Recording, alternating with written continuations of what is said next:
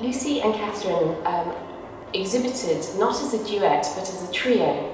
They were actually part of the Younger Madox Browns, and they painted with their brother, Oliver Madox Brown, their younger brother, who started exhibiting at 14. Now, he would have a very close working relationship with them. They started all being trained together in their father's studio. Catherine started at 13, and Nolly would have started not long after.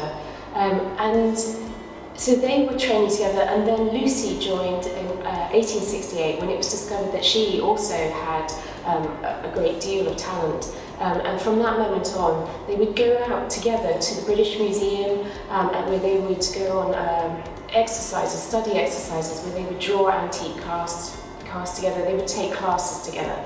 So they were training, and Madox Brown had it was run almost like an early Florentine atelier from the Renaissance.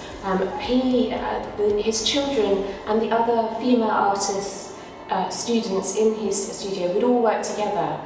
But the three children of Madox Brown actually started exhibiting together, and the critics applauded the fact that all three of them showed talent. So as they exhibited, when they were on holiday together, Madox Brown, Ford Madox Brown, records that his children were busy making paintings and drawings. So the paintings behind me are actually study exercises by Oliver Madox Brown, and he and Lucy and Catherine would draw places like Lynmouth, working up, completing studies of the landscape around them, with the view to turning them into compositions for the exhibition season. So they worked very closely together. At times they were also painting the same subjects. So we have Lucy painting Ferdinand and Miranda, but in the same year Oliver would also paint a scene from The Tempest, and that would be exhibited as well. So you have this creative dialogue happening between them. And this is why it was so tragic when Oliver died in 1874, when he was only aged 19, because they had got used to this very close working relationship.